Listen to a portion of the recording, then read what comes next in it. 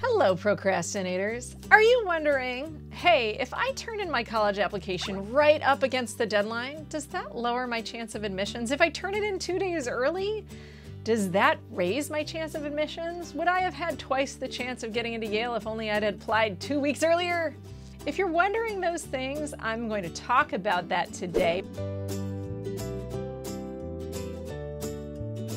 My name is Brooke. I've been an independent college consultant for over a decade and a half, almost 20 years. I've helped students, coaching them into colleges like Stanford, Harvard, Princeton, Yale, MIT, on down the line. If you're prepping for the SAT or the ACT, be sure to check out SupertutorTV.com. We've got an online video-based prep course there. I've helped coach students to perfect scores on both of those exams, and I wrap all of my knowledge into these video courses so you can get the same information at home. We also have plenty of videos right here on our YouTube, so make sure you click subscribe below this video and check out our TikTok, Facebook, Instagram, and Twitter accounts to stay in the loop with us. And we have a totally free mailing list, SupertutorTV.com/subscribe, where we'll keep you in the know of what our latest videos are. And finally, if you want to read this instead of watch it, head to our blog. The link is in the description below. Cool. So, procrastination, does it hurt your chances? Well, we all know that obviously doing things early is always a good idea, and college applications are no exception. What if your computer malfunctions? What if your Wi-Fi network randomly goes down in the 2 hours right before your college application essay is due? There's all kinds of nightmare situations that could happen. So generally, yes, I do recommend that students turn in their essays and applications at least 1 day in advance so that they know that it's in and they don't have to worry about last-minute terrible things happening. Now, if a school or a platform completely goes down, if the Common Application has an outage, they will usually extend the deadline for you. But if the technical difficulty is on your end, you're going to have a much more difficult time getting your application in if you miss that hard, fast deadline. So that's the first #1 reason why you should always try to do things 24 hours in advance, is you never know when a power outage could strike, when your internet provider could decide to stop providing you with internet, when your router could get eaten by your cat. But beyond that, oh no, what if something terrible just happens to happen technology-wise? Is there a reason why you need to get your application in early? One other advantage to turning your application in early is that you can review your application and make sure everything got uploaded. If you turn it in early enough, like several weeks in advance, colleges and universities may even come back to you and tell you if something is missing, which is also a great advantage as well, because you've got more time. There's one other condition in which it's really a good idea to turn things in early, and that's my kind of second piece of this video, is that if schools have rolling admission, if they have early decision or early action deadlines, or if they have what's called priority admission, turning your application in early might help you. Now, that doesn't mean you're penalized if you've procrastinated on a regular decision application in any way, but it does mean that you could create some kind of advantage for yourself if you apply by an earlier deadline, right?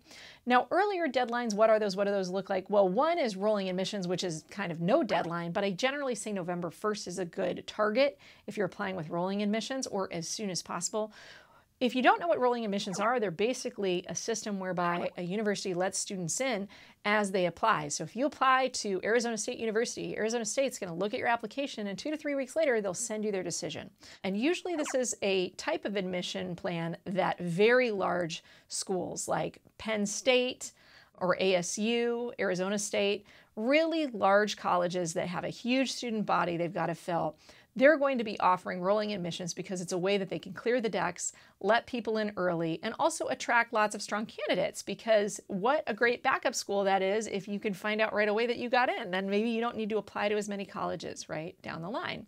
And you can throw a few reaches out there and see what comes back, but otherwise, hey, I'm going to go to ASU and everything's cool, right? So with rolling admissions, as the admission cycle goes on, their class fills up and they have less and less space, and then they can become more and more selective with who they're going to let in. So if you want the best chance of admission at a rolling admission college, it is a good idea to get your application in early, particularly, like I said, before November 1st if possible. Likewise, if there are priority deadlines, you might miss out on housing preference, on scholarship opportunities, and honors program opportunities if you miss those priority deadlines. And finally, if a school has an early decision or an REA deadline, or that's restrictive early action, or an early action EA deadline, could that help you? In some cases, yes. It depends on the college or university. Stanford and Brown, for example, have stated in their literature that students don't really have that much of an advantage if they apply early to their colleges or universities. It might be a slight advantage at Brown, I would say, because it's early decision as opposed to early action or restrictive early action. But other schools may say that it does confer an advantage. You know, I've seen probably with my own eyes, if you apply early to Dartmouth, you probably have a little bit of a leg up. So finally, if you've procrastinated, if you're turning this in the day it's due, the day before it's due, does that mean you're lower on the priority poll than somebody who turned it in a week ago?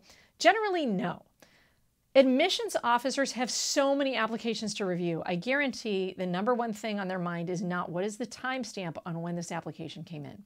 Above all, they want to see great essays. They want to see your grades. They want to know that you're contributing to your community, that you're a leader, that you're making a difference in your world, that you have a vision for tomorrow, all these kind of things. That's what they're paying attention to. They're not looking at, oh, 11:58 p.m. denied, right? That's not what they're obsessed about. They want the best candidates they can get, and they set up the boundary, and if you submit by the boundary, you're usually in pretty good shape. So please, procrastinators, do not fret if you turn in your applications right up before the deadline. However, for logical reasons, that doesn't mean that it isn't a good idea to try to put a 24-hour cushion between you and your deadline just to make sure that everything flies swimmingly and you are able to get it in on time.